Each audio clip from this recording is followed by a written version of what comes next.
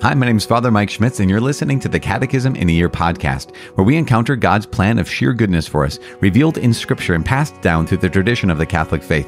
The Catechism in a Year is brought to you by Ascension. In 365 days, we'll read through the Catechism of the Catholic Church, discovering our identity in God's family as we journey together toward our heavenly home. This is day 187. We're reading paragraphs 1369 to 1372, just a couple short paragraphs today.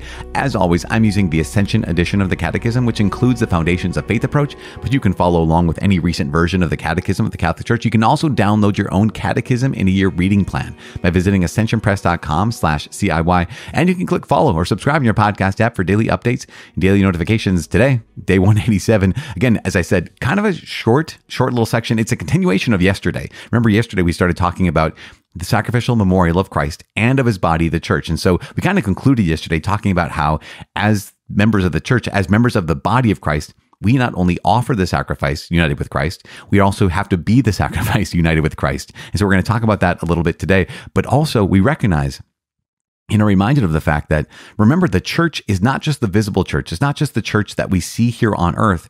There's also all the saints in glory in heaven and the faithful departed in purgatory. And they are all part of this great sacrifice as well. Those saints in heaven who continually cry out in praise to the Lord. They continually lift up the join in the praise and glory of God the Father. And also the saints in purgatory who receive the benefits. They receive the graces of this great sacrifice of Jesus Christ, the Son of God, to the Father in the power of the Holy Spirit. And so we're going to talk about that a bit more today. As we launch into today, let's say a prayer. Father in heaven, we give you praise and glory and thank you. We thank you for your universal church. We thank you for the church that is visible, that we have a structure, that we are united with our bishop. Thank you that we are united with the Holy Father, our Pope, that you gave to us, Lord God. Thank you for giving us this visible structure of the church that we can point to, that we can look to, that we can hear from, and we can be led and taught by.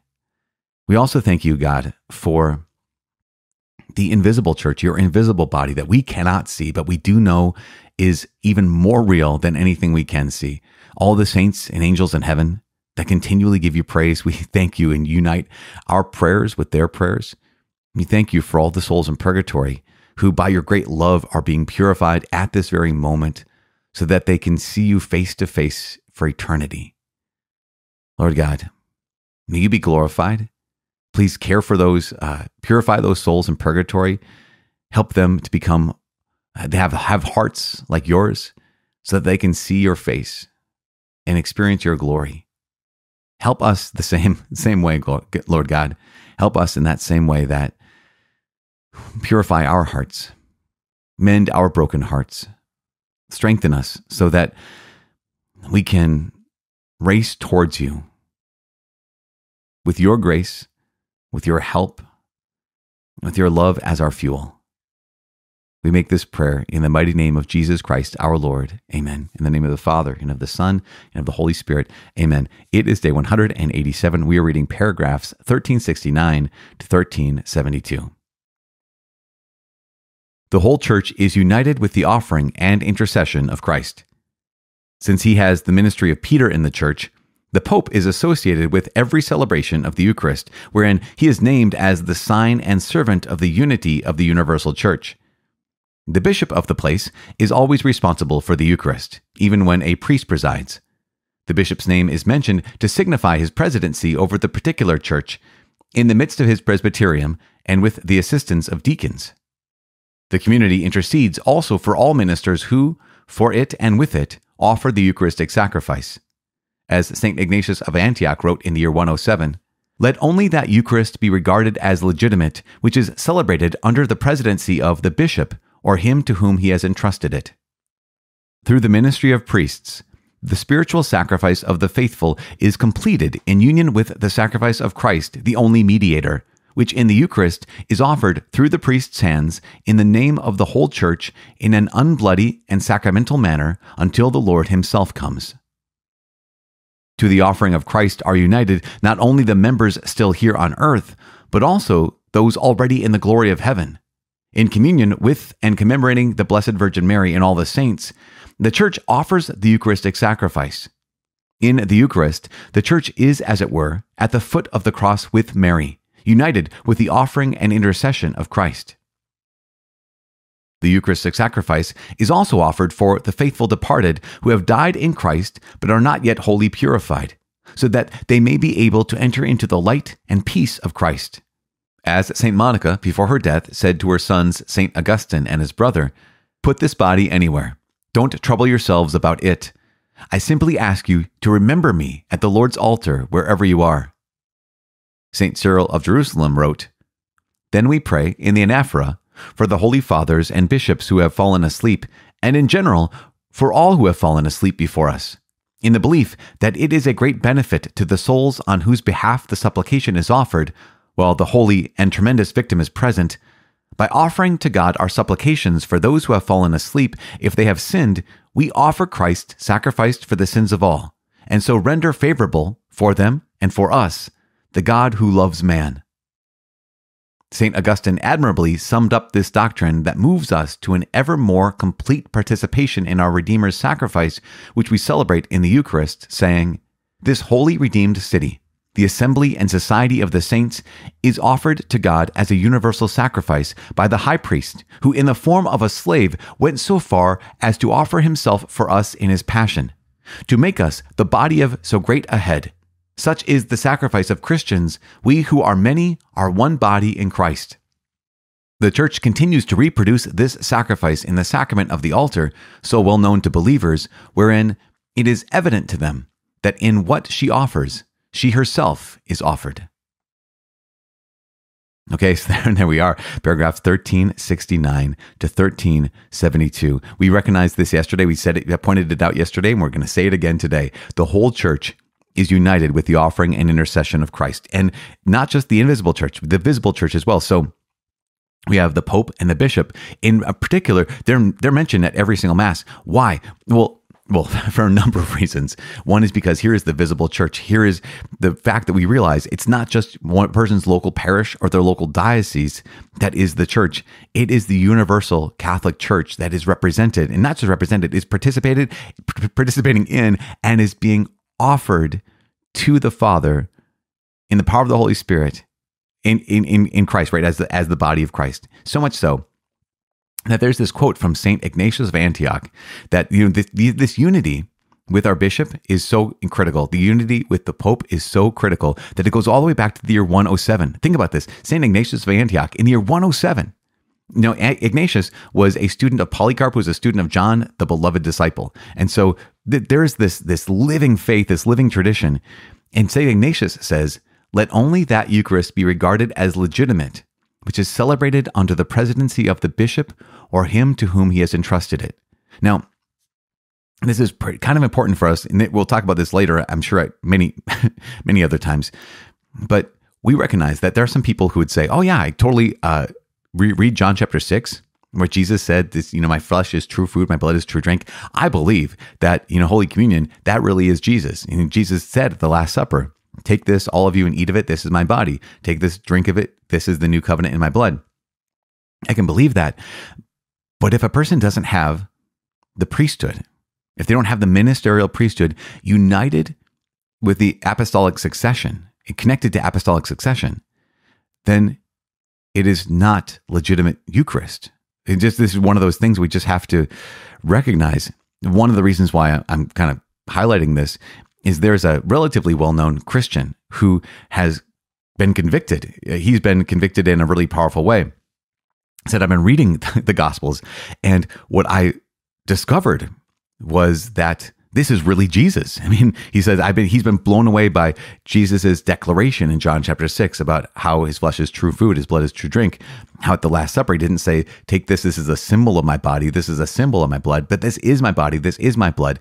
And people, a lot of Catholics got super excited going, "Oh my gosh, this is amazing." And it is amazing. It's because whenever anyone takes that next step in faith, it's incredible.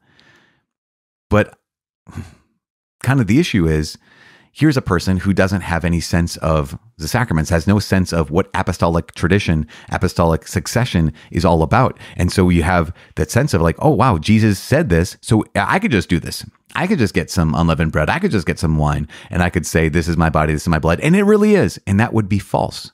From the very beginning, the power, right, the capacity to confect to the Eucharist, right, to offer the sacrifice, that the Eucharist is transformed, bread and wine is transformed into the body and blood of Christ, has always been done by those validly ordained in apostolic succession.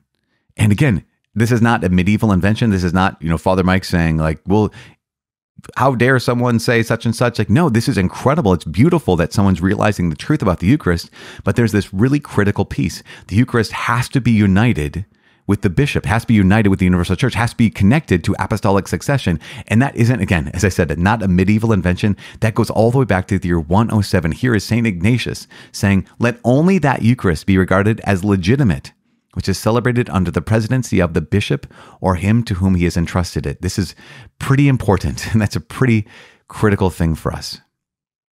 Moving on from that point, at the beginning I mentioned this paragraph 1370, to the offering of Christ are united not only the members still here on earth, but also those already in the glory of heaven.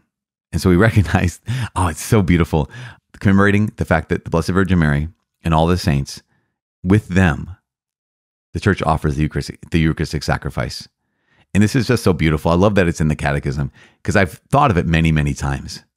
But to hear the Catechism saying this, it's almost poetic. It's just beautiful. In the Eucharist, the church is, as it were, at the foot of the cross with Mary, united with the offering and intercession of Christ, which is just so good. At every Mass, that's where we're at. At every Mass, we are, as it were, at the foot of the cross with Mary. Now, paragraph 1371. The Eucharistic sacrifice is also offered for the faithful departed who have died in Christ but are not holy yet wholly purified. We talked about purgatory. And so there's the faithful departed that, yes, they have a relationship with the Lord. They have a relationship with God. There's not mortal sin that has broken or corrupted that relationship. But at the same time, they need to be perfected. They're not yet wholly purified. And so we offer the Mass for them. The Mass actually is efficacious. It does something. And again, why? What are the two things the Mass does every time? Gives the Father glory and saves the world, right? It sanctifies the world, the salvation of the world, redemption of the world. These are the two things that happen at every Mass. And so part of that is who belongs to the church, who belongs to the body of Christ. Well, not only the souls on earth, not only the souls in heaven, but also the holy souls in purgatory. And so from the very beginning, once again, from the very beginning, the church has recognized that we offer the sacrifice of the Mass for those who have died. And this is St. Cyril of Jerusalem says this in 1371. One of my favorites, though, is from St. Augustine. It's just such a beautiful thing, where at one point in St. Augustine's book, Confessions, his mom is dying. And St. Augustine and his brother have both had their conversions, and they are now Christians, and she's dying. And at one point, her other son, St. Augustine's brother, says something to his mom along the effect of, Mom, after you die, we're going to get your body back home. We'll get your body back to our homeland, essentially. And the way Augustine describes this, he says, my mom looked at me as if to say, is this guy crazy? like don't listen to this kid. And then she goes on to say, put this body anywhere. Don't trouble yourself about it. So it doesn't matter where I'm buried. It doesn't matter if it's here, wherever I die, or if it's, you cart me back to our homeland. Don't worry about that at all. Here's the one thing I ask. She said, I simply ask you to remember me at the Lord's altar wherever you are. From the very beginning here, that's the 4th century. From the very beginning, it was a custom of the church. It was common in the church to be able to say, we are offering the Eucharistic sacrifice for all the holy souls in purgatory. Because there was a belief in purgatory. I mean, the early Christians, again, what did the early church believe? Well, at least in seminal form, they believed in this. They believed in heaven, they believed in hell, they believed in life on earth, and they believed in purgatory. And they believed that our prayers actually assist those people in that process of purification in purgatory. So much so that, as Saint Monica says this to her son, it's just, yeah, of course. It's a given. And to that end, I will say that not only is that a common belief of all Christians for so long. But also, it's not just a common belief, it's common practice. And so the invitation is, you may have loved ones who have died. When loved ones die, we feel so helpless. I can do nothing more. There's nothing else I can do for this person. And that's actually not true. What you can do for this person that you love is you can pray for them. You yourself can offer rosaries or the Chaplet of Divine Mercy. You can pray in any way you want, but you can also have the Mass offered for them. And this is a powerful thing to be able to do. It is a powerful thing to be able to say, okay, this is one of the ways I can express my love for this person and my faith in Jesus Christ who has conquered death. And I just think that too often we have funerals and we just look at them as if they're merely a celebration of life. And that's fine. They can be a celebration of life. They can be a way to say goodbye. That's wonderful. That's beautiful. Sometimes it's so necessary for us. But ultimately, at the heart, funerals are prayers for those who have died, because we believe, I can't imagine how common it would be for someone to die and go right to heaven. Right? Jesus said, the road is wide that leads to hell, and the road is narrow that leads to heaven.